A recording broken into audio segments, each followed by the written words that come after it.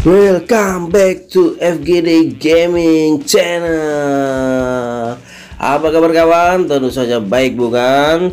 Berjumpa lagi dengan kami FGD Gaming. Dan seperti biasa, trik dan tips akan kami berikan seputar Game Pass. Feint skill cukup mudah dengan cara R3 kiri dan L3 bawah. Lalu kita praktekannya teman-teman.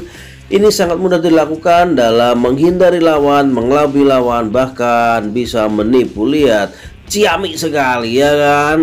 Feint dengan membentuk L, yaitu menekuk bola ke belakang kaki kita lalu dimajukan ke depan. Di sini skill harus dimiliki oleh pemain yang kita gunakan ya teman-teman, untuk mempermudah. Dan jangan lupa settingan kontrol settingnya kita off-kan di bagian auto feint. Nah seperti ini, manis sekali, cakep. Ini kalau kita menggunakan pemain sekelas Neymar sangat ringan teman-teman dalam membawa bola, karena dia memiliki skill yang banyak sekali dalam pilihannya.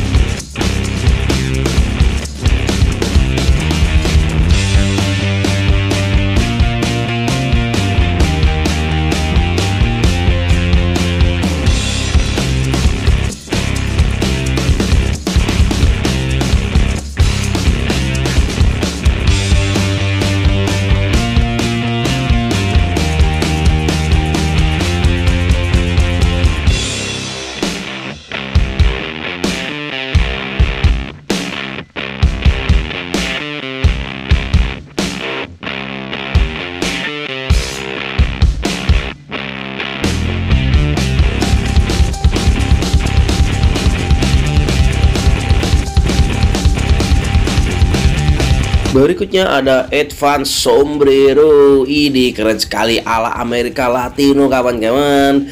Dan ini bisa kalian gunakan dengan Neymar. Sekali lagi, dribbling, tahan R3 dan L3 lalu arah teman-teman. Lihat, keren sekali, kalah seperti Subasa di filmnya kalau masih ingat teman-teman.